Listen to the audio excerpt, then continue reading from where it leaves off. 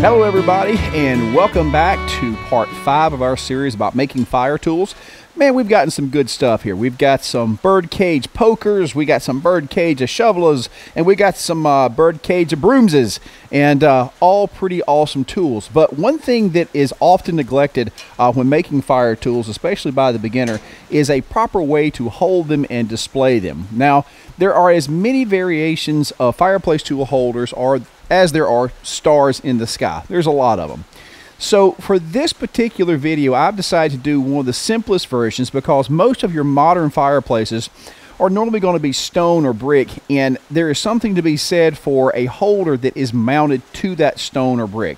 There's a lot of people that make the three-legged stands. I'm not a fan of the three-legged stands. They are easily knocked over. They're not very stable. I think the only stands that I've really been a fan of are stands when you have like a 1-inch thick base plate. It's basically like setting, a giant anvil on there. That's stable. I can't tell you how many times I've knocked over a fireplace tool set that's on a stand. So I don't care for them. I usually prefer having them solidly attached to something. And so that's what we're going to do today. We're going to be using a style that my mentor had originally made. And what I'll do is I'll actually throw a picture up. We're going to be using 1.5" by 1/4" stock, an 18-inch piece, and I've got this thing lined up, and by the power of magical technology, here's the picture, blam, with all the demarcations. So if you will pause your video, you can actually pull the measurements off that and slice it up accordingly. But what we're going to do in a nutshell is we're going to start by coming in with our chisel, slitting these ends, drawing them out, making some little interesting curves on them, and then coming in, texturing this bar, punching it, and then we'll make some hooks for it. For the 3 hooks, we're going to use 3/4 inch by 3/16 flat bar cut into 6-inch lengths, and you're going to need 3 of them. This particular project is going to require a lot more hammering than our other ones. You're going to need to texture and shape quite a bit. So, eat your Wheaties, take you some aspirin, and get ready to go to work. So the first thing we're going to start with is going to be that backer bar right here. And so I will come in. Now, if you mark this guy off, and again, these marks are just, for figuring purposes starting with, you do need to come in with the chisel and mark the line that you're going to split, because we're going to heat that up and we're going to take our chisel while it's hot and cut it back. But it's always handy to mark it before you start putting it in the fire, or you're going to lose your mark. So let's heat this up and we'll go to the top of the anvil. When you start doing this type of work, you're going to come to find out very, very quickly why it was so handy to have an apprentice. Now, if you're by yourself, you can use a regular hand chisel to do this with, but if you have a buddy to hold the steel, it's going to help you a lot. A hold fast on the anvil is going to be helpful as well, but this is something that if you do by yourself and you don't have any of the above, you're going to kind of have to be careful and patient. Now, notice I just didn't kind of hog it there and just try to murder it. Be patient. It may take you a couple heats to cut all the way through, but that's okay. So I'm going to take one more heat and we're going to try this again. All right, here we go again. Now, one thing to take note of is that I am not planning to cut all the way through this on top of the anvil. That is because the top of the anvil is hardened, and I don't want to put a cut in the top of my anvil, nor do I want to dull out my cutting tool here. So what's going to end up happening is I will move over here to the table of the anvil, because this piece is left unhardened for a reason. That's so that you can cut all the way through, not damage your tool, and not gink up the hammering surface there. I take a good heat, and now we're really going to come in here and see about cutting all the way through. And it shouldn't be terribly difficult. You can see a couple of good strikes right there, and we are now slit and good to go. I'm just going to put one more right in that corner. Make sure we open that really well. And there we go. All right, boys and girls, pay attention. This is a trade secret technique. We need to draw these out into a taper, but either one of these would be in the way. So what I'm going to do is I'm going to bend this one out of the way so I can go to work on this one. Now this is one of those pieces that's going to move over the surface of the anvil quite a bit. You're going to use several different faces and several different positions to get a good job here. But you can see that piece being pulled out.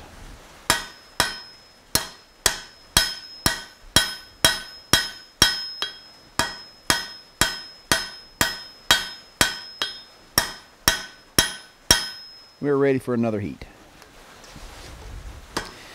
Now you don't have to go crazy with this taper. I'll make sure that I've got a good even one. Make sure everything is nicely squared up. And I'm good to go with that right there. Now, another trade secret. What we're going to do is, you see how long that taper is? That's the first one I've done. And I really want all the ones that come after this to match it. So what I'm going to do is I'm going to take my soapstone. I'm going to put this to the edge and I'm going to measure the length of that taper. Get in there.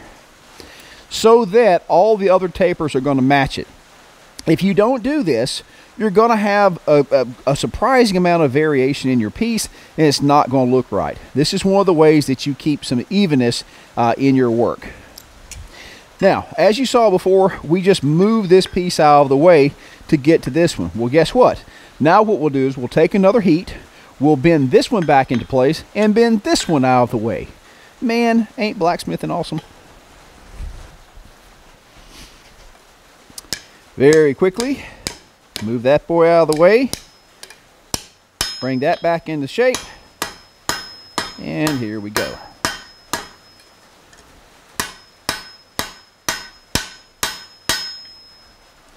Now when you're doing a taper, make sure and establish the point first before you really want to start stretching.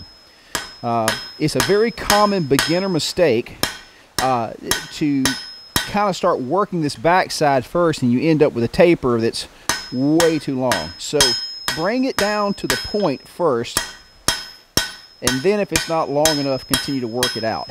But since I've got a nice measurement here on the top of the anvil, I can see that that is in fact the correct length. And they're not always going to be identical in thickness, because if you're cut slightly off, you're going to have more material in one side than the other one. So you can't rely on how beefy it looks to judge its length. So now we got that going on. Here we are back to there. I'm going to double check that. You know what, I'm going to take a look. I'm going to bring it out just a little bit more.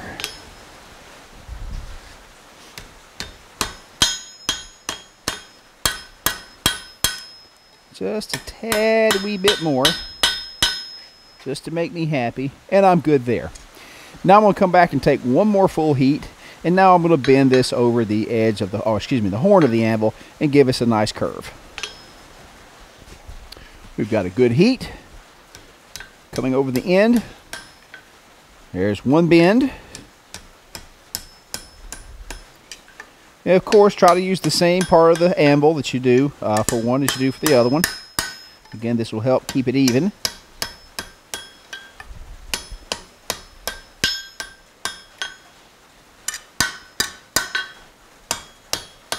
And again, we don't have to have perfection here, but you can see she's looking pretty darn good. Now, one thing I will do is we've still got these really square edges. So I'm going to come in, and you can use a lighter hammer for this as well. And I am going to break those edges. Again, I cannot stress enough that a sign of good work, all the edges are broken. That's what's going to really make it look like hand-done work. So break those edges.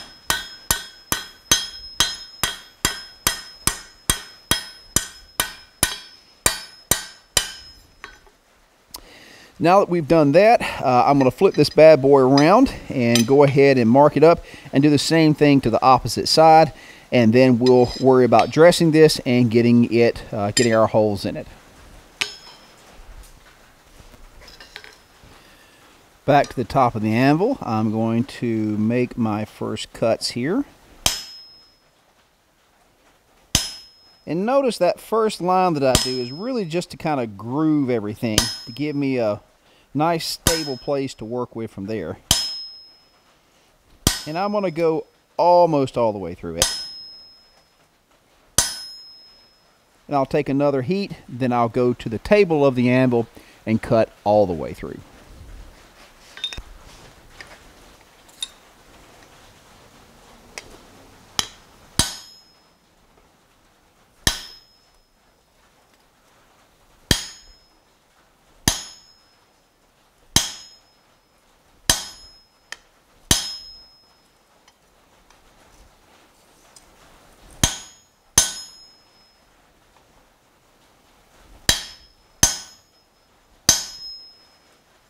And there's our full cut, and we'll get to hammering.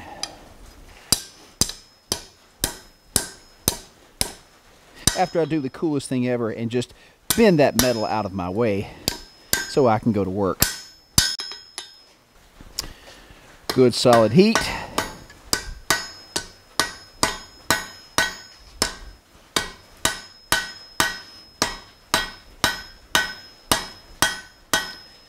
You can see me making that point first.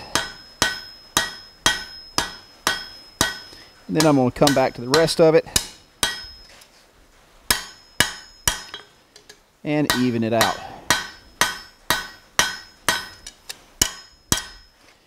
Judge that against my mark. It looks like I'm pretty good to go there. Now, in this particular instance, I am not going to wait to work it over the horn. That looks pretty good. Bend that out of the way. Bend this one back. And I'm ready to go to work. Now I'm ready to go to work.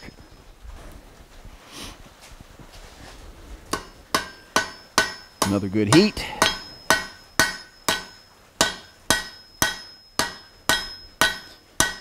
Again, notice that I'm working just the tip to start with.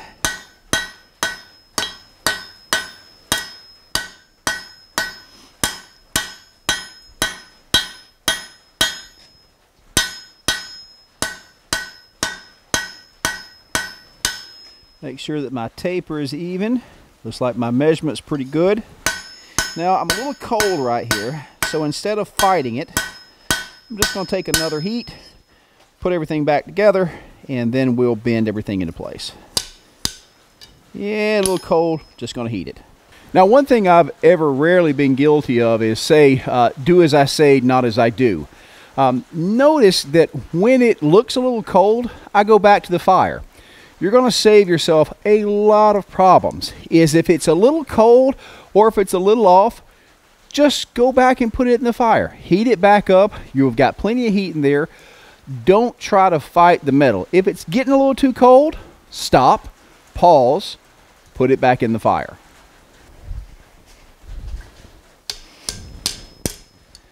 All right, move everything back into place over the horn of the anvil.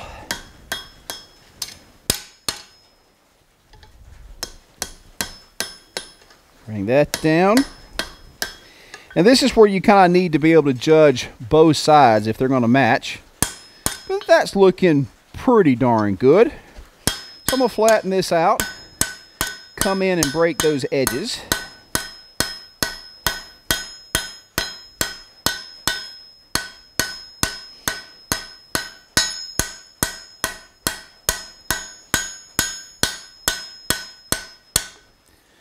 And looking pretty good. Now, what I'll do is I'll come back in, take another heat in this area right here, and I'm going to work this material all the way down. One of the biggest mistakes that I see novices make is that they do not beat up the work enough. If this were a piece from a beginner, what would most likely happen is they would work that edge and never touch this factory finish. It's going to look not great. So what I'll do now is I'll put this portion in the fire. I will break the edges, and I'll actually go as far as to kind of break up that flat surface as well. I want this thing to look like it was pulled out of a block of metal, and that's what gives it that good look.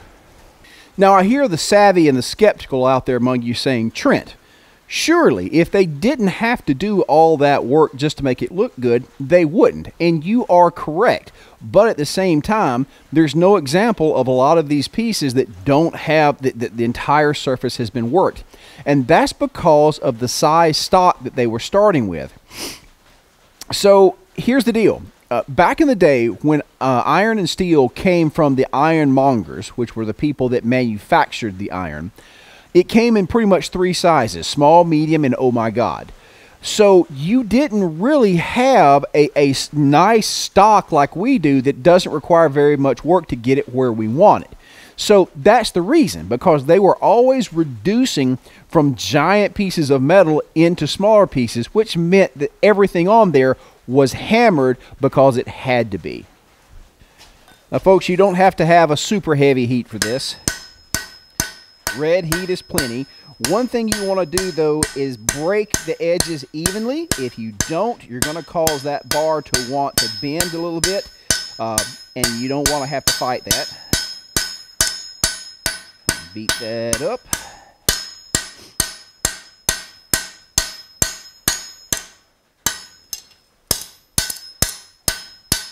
Now you can clearly see there's a bit of swell right there because of that work, and that's okay. We're going to work that all the way down, and I'm trying to see if I can't get a little bit of reflection on there so that you can see the difference. It's subtle, but it's important. We've got our next heat.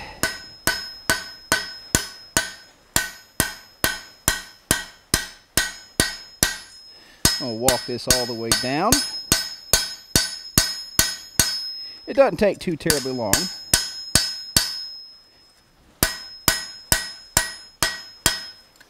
Now, if you have a problem with this thing jumping around and going all squirrely on you, there's a couple of ways that you can mitigate that.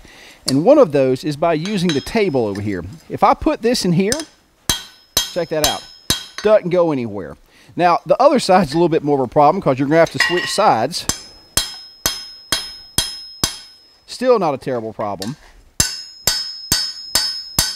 But that way, if you're working that edge and it's wanting to slide and bounce, that'll stop it very easily. So what I'll do now is simply I'll flip this bad boy around and start working this. Oh, look, my heat's not really where it needs to be. I can probably get by if I just let it right there. Or I can be a smart cookie and just go put the damn thing back in the fire. Ah, there we go.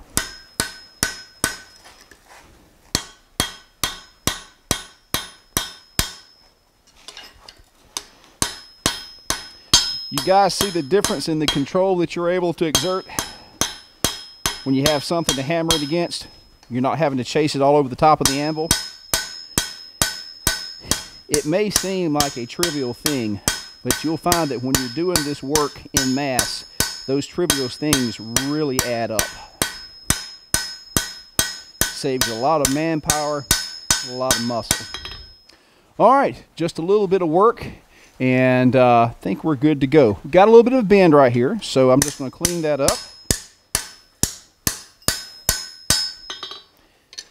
And now what we're going to need to do is I'm going to come in and I'm going to mark 1 inch from the end, and we are going to see about putting a hole in this guy. All right, let's talk.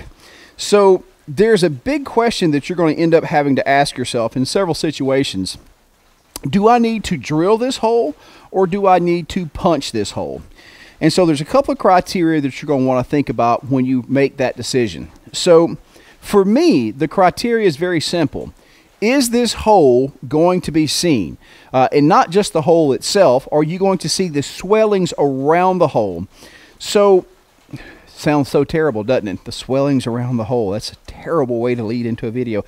At any rate, so on something like this, I would never punch this unless I had to, simply because if I punch it, it's not going to do me really any good. Because the metal's so thick, you're not going to see that cool looking swell there. So what I would do, and it's way easier to use a drill press to pop your rivet holes in there, a lot cleaner, a lot easier on the assembly. So in something like this, I'm going to actually drill all these holes because it's way freaking easier.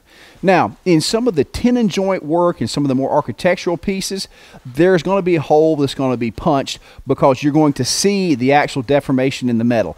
This is not one of those cases. So even with the hooks that we're about to make, they don't need to be punched simply because you're not going to see anything around the hole. You're simply going to see the head of the rivet. So in cases like this, almost universally, it's better to drill the holes than to punch. Again, if you don't have a drill press, you don't have a drill, you can certainly punch them through there. But for our purposes right now, we're just going to drill these. All right, everybody, here we go. We have all our holes drilled. Everything's nice and evenly spaced. And now it's time to get on to making our hooks. Now, of course, our hooks are 6 inches long. They are 3/4 inch by 3/16 thick bar stock. Very simply, the first thing that we're going to do is we're going to pull these out into a taper, and we're going to round the back end and turn it into a turkey tail. Now, the trick that I used on the anvil before is you pull out the first one, measure it, and then match all the other ones to it. That is I cannot tell you how handy a trick that is. That is how you keep evenness going through. When you're trying to forge things out and keep them uniform, cutting all of them to the same length starting, and then having the measurement to follow from the get-go is really the way to do it. Now, for those of you out there, you're probably not going to have a pair of tongs that are specifically designed to hold this. You may have some flat jaws, and if you're using flat jaws to do this, oh, bless you, my child, because you're going to have one hell of a time of it. In that case, very much like you saw me earlier, there they are, a pair of locking mechanical pliers. I cannot stress to you how useful these are to the beginner because they are adjustable in size, and even if they're not box jaws to keep it from flipping around, it's a way easier to lock these bad boys down because you can't hold it that tight with a pair of tongs for that long. So a good pair of, usually Vice Grip are kind of the main brand, but a good pair of locking jaw pliers is going to do you a heap of good. So especially on things like this, I may have a set of tongs that will work for this, but most likely I'll use these in conjunction, especially if I'm in there doing detail work. So do not underestimate the usefulness of these type of pliers. Now, one last thing before we get started, because I want to share with you kind of a technique for the production shop. So if you're a beginner, there's a good chance that you would actually do one of these each at a time individually. And that's not going to be very effective for making these in mass. So this is a chance for me to kind of tell you about how to do these in a proper shop. Now, there's a caveat. I dropped one. Don't worry about that, and I'll get it later. There's a caveat in all of this because there's an old saying, I'm sure you've heard it, too many irons in the fire. And this is where that saying comes from. If you really want to get these done effectively, what you want to do is all three of them need to go into the fire. And then basically you pull out and perform the same action 3 times in a row, basically repeating the first heat on each one. So I'm going to put all 3 of these in there, initially start working the taper, and do the same thing in triplicate. The danger is, if you're not paying attention, you're not careful with your heat and your air blast, you're going to melt them because you're not watching all of them, thus the saying, too many irons in the fire. However, if you want to make a little bit of money and you want to be good at this and you want to do it in volume, you've got to run that risk. So all 3 are going in, and we're going to start work. Here I'm starting with the first one.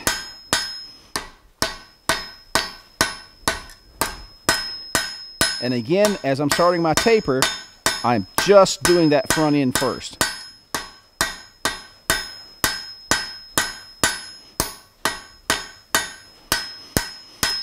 There we go. Now, what I'll do is I'm going to get the next one that's hot already in the furnace, or forge rather, and do it the same way.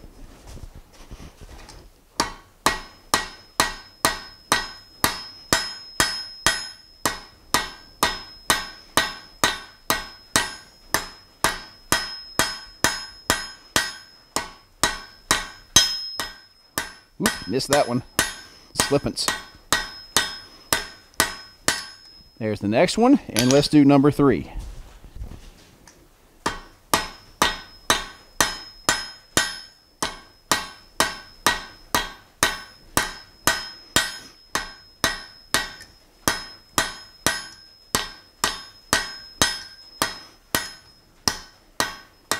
Ba-bam. There is 3 really quick. So guys, I don't think I really have to express anything else on how efficient it is to work these pieces in a gang. So I'm going to finish out one just so you guys can see the whole process and not do it in triplicate. But you really can appreciate how much more work you can do if you're ganging your pieces in the fire. So this is how the blacksmiths in the old days did it, and this is how they did it to be profitable. So try it out sometimes. Here we go.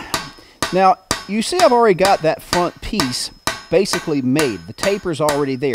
Look how easy it is to bring the rest of this piece in line to make a long taper. You wouldn't have thought it would have been that easy. But again, if you prep that tip, then you can kind of take your time, and it's very easy to get along a taper as you want because you've already done the work in the front. The vast majority of the work of any taper is going to be right on that leading edge.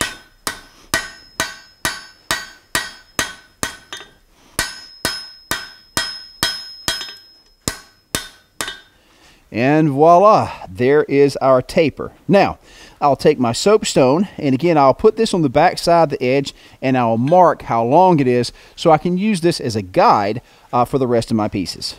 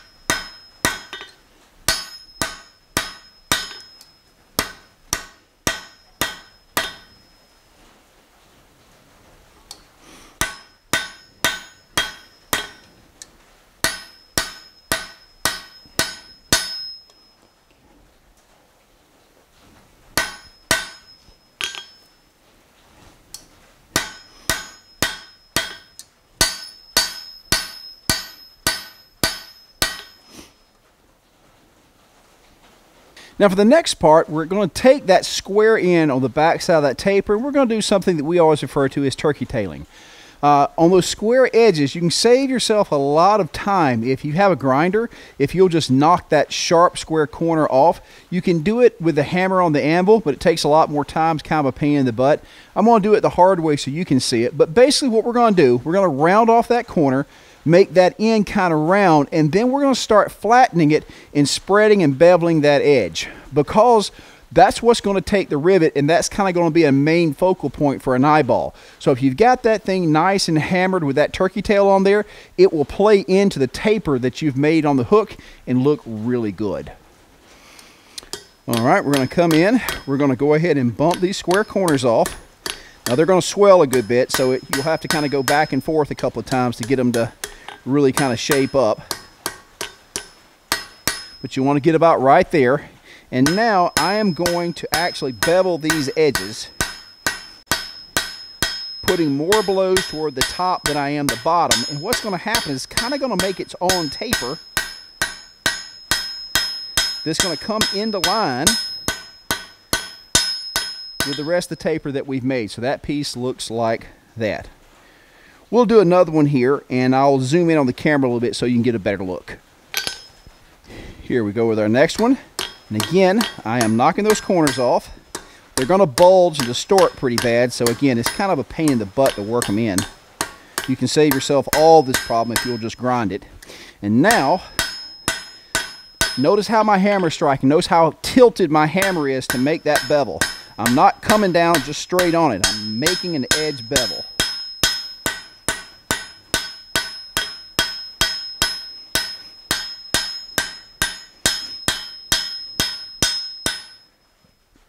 Now, if you'll notice, look how it kind of follows that taper. You can clean that up a little bit if you want to, but swelling that in kind of completes the taper all the way down, and that looks pretty darn good. Just for fun, I'm going to let you see the third one. Normally I'd edit most of this out, but hey, I ain't got nothing but time.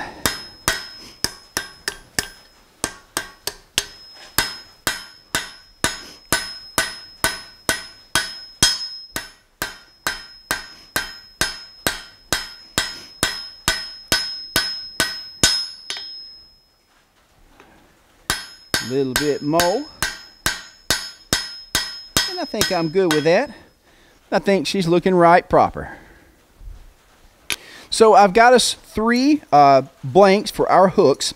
And while they are still flat, this is when I'd recommend you actually go ahead and drill the holes right there in the center of that turkey tail. Put a good center punch on there and drill them 1/4 inch. Now, when doing this type of work, don't skimp out on your rivet. If you've got a beefy rivet like 1/4 inch for this, it's going to look really good. If you try to like use a nail on something this small, it's kind of going to look anemic. It's going to look terrible. So try to go with a 1/4 inch rivet on this. And if you don't have a 1/4 inch rivet, 1/4 inch rod is super cheap from the welding supply store, and that's what I make all my rivets out of. It's going to look good, give you plenty of meat to work with, so you'll be good to go. So let me go drill these bad boys, and then we'll get to actually making our hook and making our elbow bend. Now that we've got our pieces drilled, now we decide what kind of hook we're going to have. So you can just curl this up like a regular J-hook and hang your piece off of there. The problem I find with that is that what happens then is it hangs so close to the wall. If you've got a broom or shovel on it, it ends up clinging and it's not any good. Normally what I like to do is I like to put an elbow on this piece so that it sticks out about 2-3 inches and it gives it some room, some clearance room to hang. So what I'll do is I'll take a heat on this front one and I'm going to make a very shallow little curve, almost like a spoon, and I'll pigtail the end just so nobody gets stabbed. Once we've done that, we'll measure from the end of that back, put a mark, and we'll make a 90-degree bend to make our hook.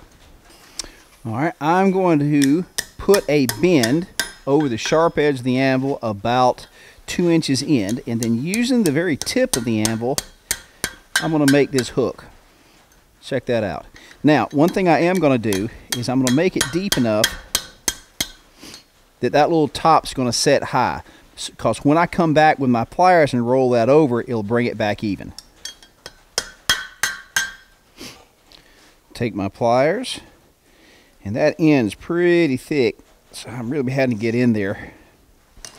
And it's thick enough it's not going to stab anybody, so I just may turn this over just a wee bit more. Now, one of the aggravations about dealing with an anvil horn, especially when you're trying to do consistent hooks, is the fact that it's not completely round. It's very difficult to get a really nice round shape with something like this. That's why a mandrel is so much handier with something like that. All right, I'm again going to take about 2 inches, bend that over a sharp edge, and then bring that down over the horn.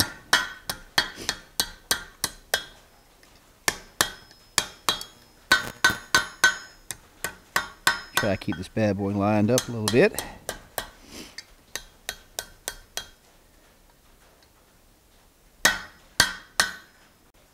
And then we'll turn it down. Now real quick, I want to show you something.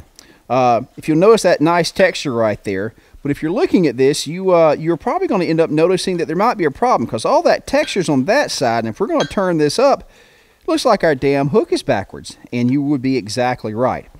Understand that unless you're paying very close attention, it is easy to get these things backwards. But if you do this, and you will, it's easily corrected. If you'll flip this bad boy over,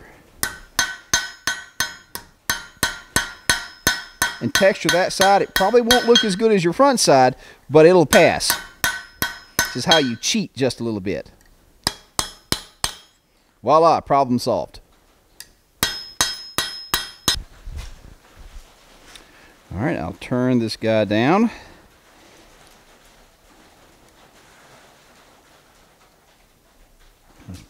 And then, of course, you see it sits a little bit low. So I'm going to readjust so it sits even, and that's good enough for government work.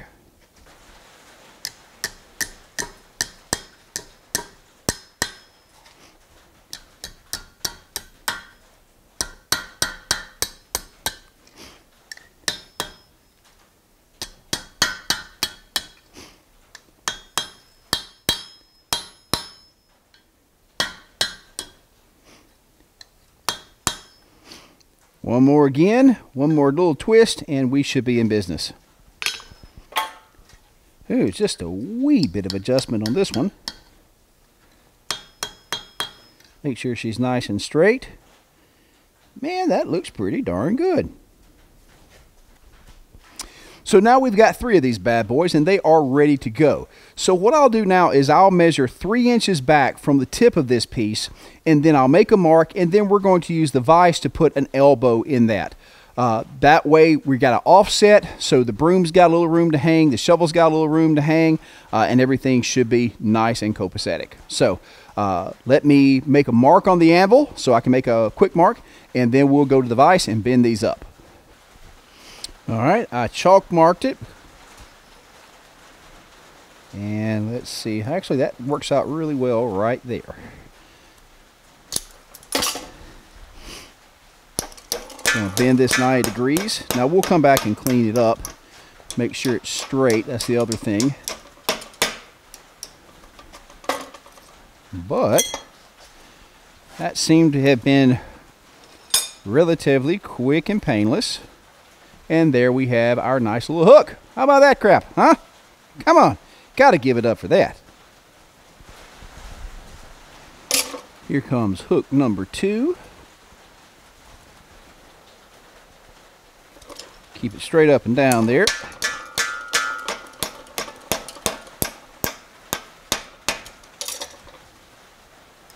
Oh man, this is going like clockwork.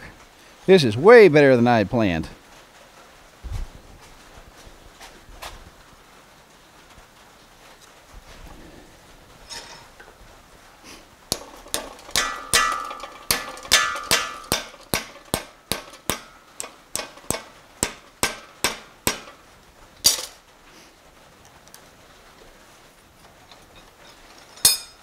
Man, we are 3 for 3. Check all that mess out. We're good to go. All right.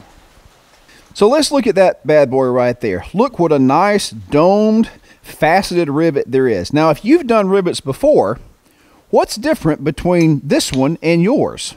That's right. The edges aren't broken to pieces and split and look like dookie. Now, how in the world did I get it to do that? Now, this is where it comes into what is the objective best way to do a rivet and then when you're going to have to make do. The best way to do a rivet in the modern shop is to use an oxyacetylene torch. If you have access to nails that are 1/4 inch diameter or whatever diameter that you need, go to your hardware store, buy that. That is going to be the best solution. Using the oxyacetylene torch, you can put heat where you need it, spread the rivet, and then when it gets cold, heat it up again. Most of the time, if you try to do a rivet cold, it's going to crack, it's going to fray, it's got to be hot. So if you're a beginner and you don't have access to oxyacetylene torch and things of that nature, that's where you're kind of going to run into a bit of a problem. The other difficulty in all of this is getting the rivet to stick into place long enough for you to rivet it.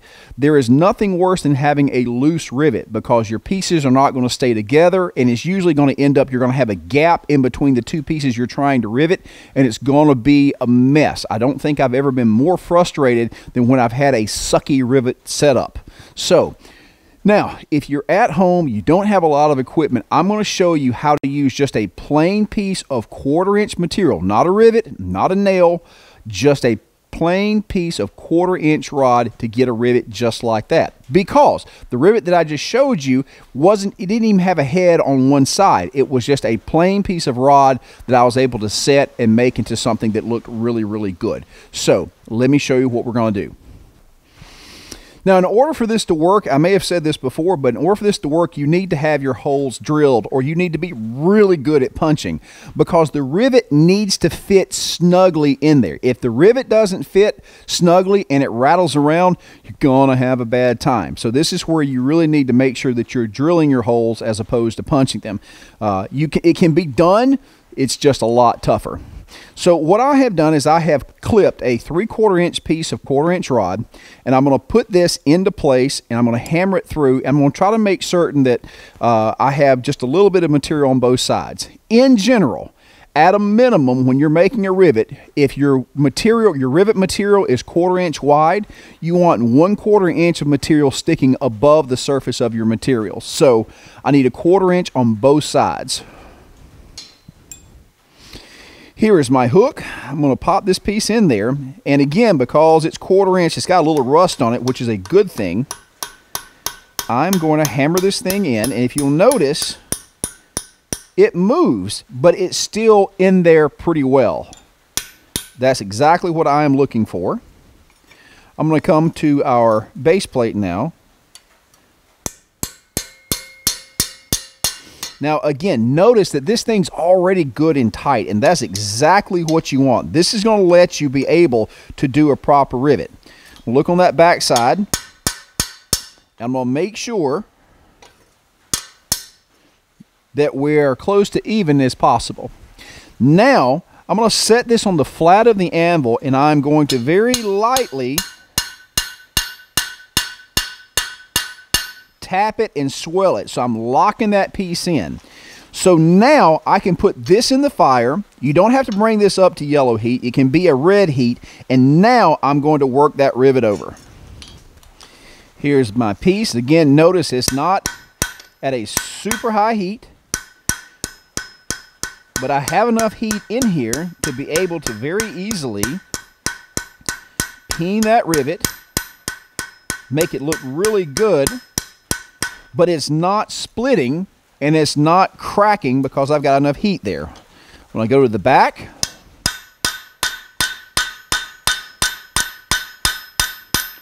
usually on the back side I just flatten.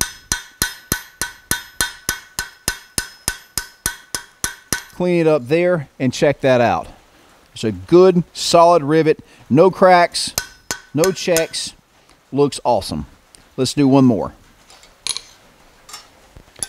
One more time, I'm going to set this into place.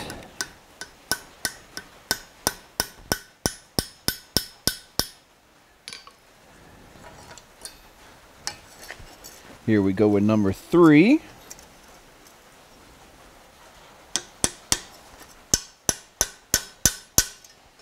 Again, making sure we're as even as can be right there. I think you guys can see that.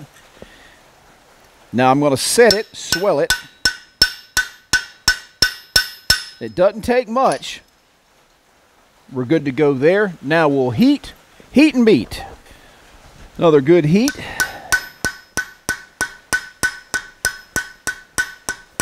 And again, notice I did not have this all the way up to orange. Dull red will do.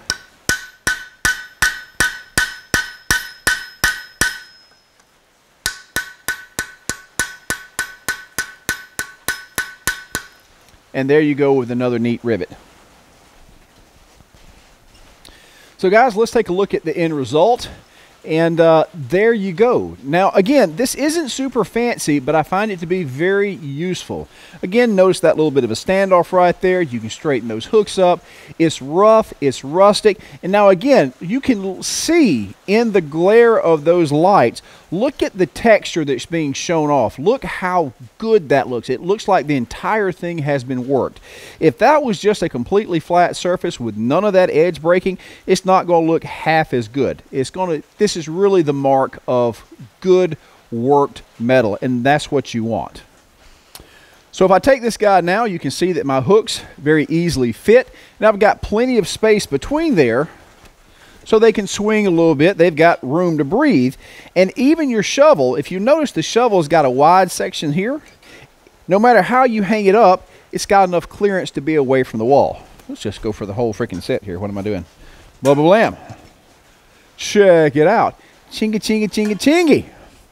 So, guys, there you go. Again, the big tripod stands are cool. There's no doubt about it. You can get super artistic. But for just outright utility and being able to get something done that's good, durable, and useful, kind of hard to beat the wall mount. But there you go.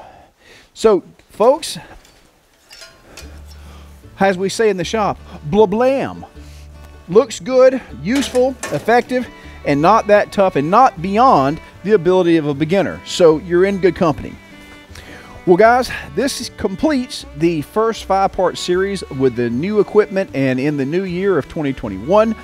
Again, for all of you that have been watching the live springs, thank you so much. It's been really freaking awesome. It's good to be back in the shop, and I'm glad to be producing good quality content again. So guys, as always, please like, comment, and subscribe. It makes a difference on the back end, and we appreciate you. If you happen to go by TrentonTie.com and want to pick up our most recent book, Trenton's Guide to Love, Riches, and Blacksmithing, it is on sale. So guys, thank you so much. Appreciate you, and I'll see you again real soon.